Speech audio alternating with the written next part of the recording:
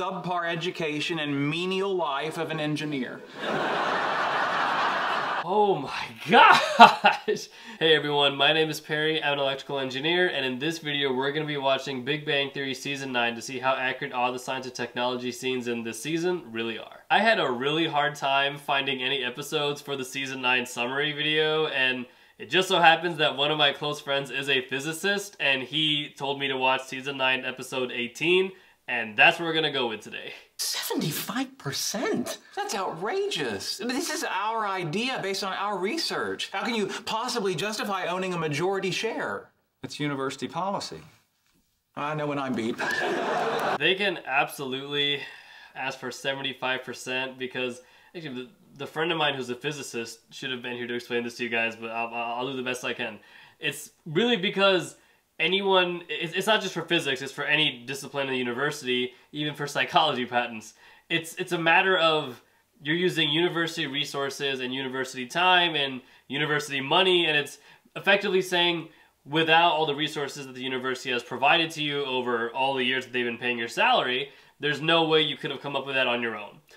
And which is certainly true. I mean, I can't imagine many breakthroughs of physics and cyclotrons and things like that being done in someone's garage.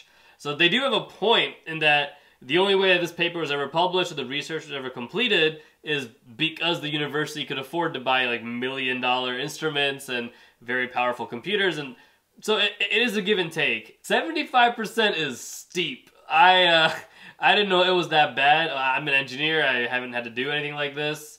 Oh boy, that's why you should have been an engineer and not a physicist. It's an antique sextant. Sailors use these to find their positions by the stars. What a nice gift for an astrophysicist. I know, she's so thoughtful. See, she's trying to get you back. Now that is exactly what I would have gotten you if I had any idea what it is or what you do. Okay, I don't know where you'd even get one of those, but yeah, he's right. It's just, it's so difficult for us to even imagine a world without GPS or MapQuest, depending on how old you are watching this video. But imagine you have to cross an ocean and your best chances of navigating are by nighttime, and you use that. It's a sextant, and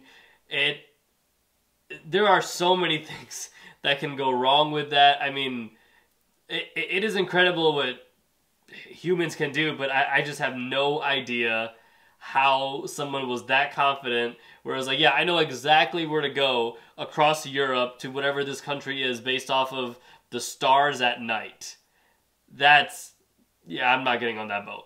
How dismissive I've been of your contributions. I appreciate that.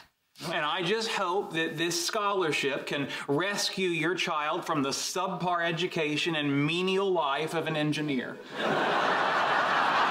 Oh my gosh! Holy crap! The subpar and menial life of an engineer. Oh my gosh! It's okay.